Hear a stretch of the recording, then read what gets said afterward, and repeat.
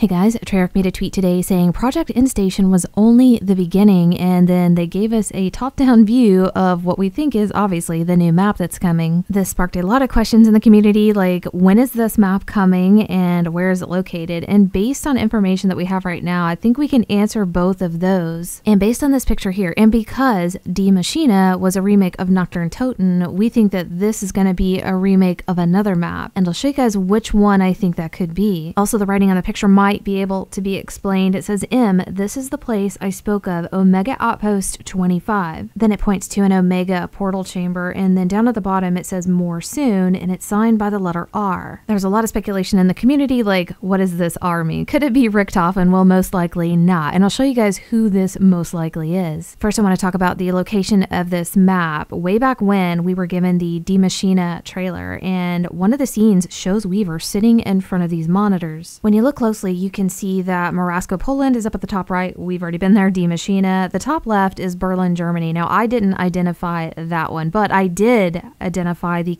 sahn on the bottom left. And the bottom right monitor is a map of the Ural Mountains. You don't see it here, but you do see it throughout the trailer. And since Morasko, Poland was pointed out with one of these monitors as being a location, we were assuming, yeah, these other locations are going to be our maps as well. And it looks like it's coming true. So we will be going to Sahn, Vietnam. We will eventually be going to the Ural Mountains in Russia. And then at some point, we will be going to Berlin. I'll show you guys how I figured out Sahn in Vietnam. So yeah, we were just given a really blurry image of that monitor on the left, and I was able to find a clear enough screenshot and overlay the actual area of Vietnam over that monitor. The targeted area didn't go directly over Sahn, but it was very close. It was like a lake nearby. I wanted to check that area out to see if I could find any clues. I went into virtual reality, used Google Maps, and I looked around, and close by was an actual combat base. And I remembered the pictures we were given through the Pawn Takes Pawn website that hinted to this map location, and yeah, it seemed to fit the theme with it being Vietnam and in this area. Then I came across some information that Sahn was actually one of the missions in the Black Ops campaign. So all the clues were pointing towards this location. Also, the Ural Mountains that they hinted to us in the trailer is a location that is also in the Black Ops campaign. They go to a place called Mount Yemen 2, and what's interesting about this, and I spoke about this in a previous video, is that if we do end up going to these locations, then they are sending us to the locations where it was mission 11 and mission 5, which is obviously 115, and maybe the reason they chose these locations. And if we go to Mount Yemen 2 in the Ural Mountains for one of the next Zombies maps, then it's very possible that they might have intended it that way. So far, Sahn is coming true, and that's mission 5, so I can't wait to see what happens. So all we really had was these monitors to go on, and I wasn't 100% on Sahn. The map definitely pointed to that, but you know, could have been wrong. But based on what we've learned now and the intel we've collected, yeah, we are definitely going there. In December, before season 1 came out, Treyarch did a live stream on their YouTube channel, and they spoke about how they've added intel to the game that lets us know about the next Zombies map location. Also, they let us know when this map was going to be released, and I know that Treyarch has tweeted out this hint about this map, so everybody's getting excited thinking, oh, we're going to be getting this map soon. Well, no, it doesn't look like that's going to happen. I'll let you guys listen to what the devs said back in December about this new map.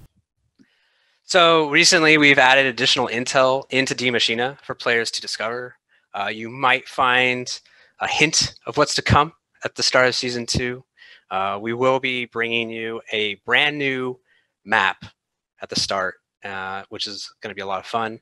Oh, wow, look at the time. Kevin, thank you very much for joining. Okay, so they said that we will be seeing this new map at the beginning of season 2 when that releases. And we know that season 1 needs to end before season 2 can start. And season 1 ends in 43 days, meaning season 2 will be starting then. And that puts the target date on a Wednesday, February the 24th, which is fitting because season 1 released on a Wednesday as well. So February the 24th is, I guess, when we're going to see this Sahn Vietnam Zombies map. And the image that they released today is not an indication that we're going to be getting it early. I guess they're just going to try to give us some clues and celebrate 115 Day that's about to happen. Also in this live stream that Treyarch did in December talking about this new zombies map, they said, yeah, the new information that they've added, the intel, is going to give us clues about the next zombies map. And it's also giving us a clue about who the letter R is on that picture. The letter R seems to be representing someone that is spoke about in the intel that you can find on the onslaught mode. When you play a public match specifically and you kill the megatons, they drop intel, and this intel starts talking about an agent and his code name is Red Pole. You can find a lot of intel talking about him on the Moscow public onslaught map. Right here we killed the megatons, and you can see that, yeah, they've dropped something that's talking about an interview with Red Pole. There's a lot of intel that talks about Red Pole, so I think the letter R on Treyarch's tweet today is mentioning him and not Richtofen, and massive shout out to Zeroy for pointing this out. And here's one of the documents that talk about him. It says that his name is Officer Kryl Ladovskoy and his code name is Red Pole to the Americans. But yeah, there's at least 3 intel that speak about him. I haven't gone through all of it, but there's plenty there to go over. And as far as Treyarch mentioning that new intel that was added to Die Maschine gives information about the next map. Whenever you go into the Omega Intel section and go into Season 1, there are 3 new documents that you can pick up in the map, and they do talk about sahn. It's labeled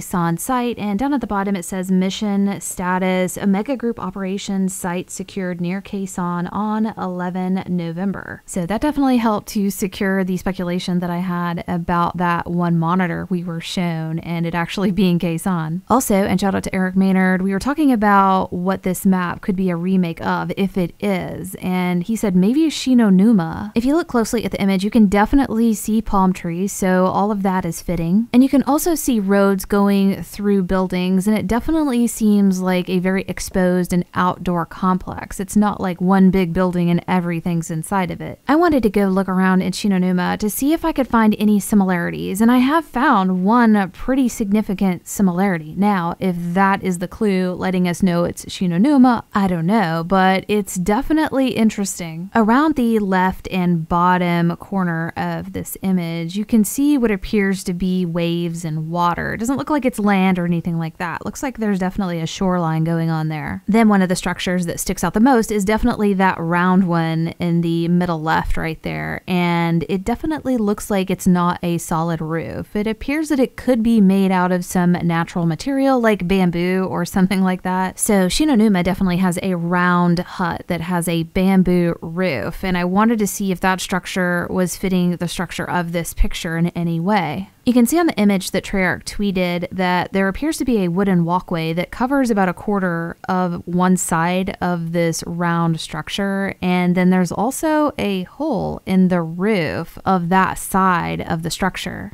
And when you go into Numa, it's the same thing. It is a round structure. It has a bamboo roof. There is a hole on the top of it in kind of the same place as the picture that Treyarch tweeted. Then on the same side, like in Treyarch's picture, there is a wooden walkway that covers just 1/4 of that round building. So that all lines up. It doesn't look identical, but it's pretty close. And there certainly are palm trees on Numa. So yeah, it's possible we're looking at a portion of it here, or it just could be a coincidence. For me, there's not much else that's recognizable to say, yeah, this is Numa, but let me know what you guys think. I hope you guys enjoyed this, and we'll see you next video.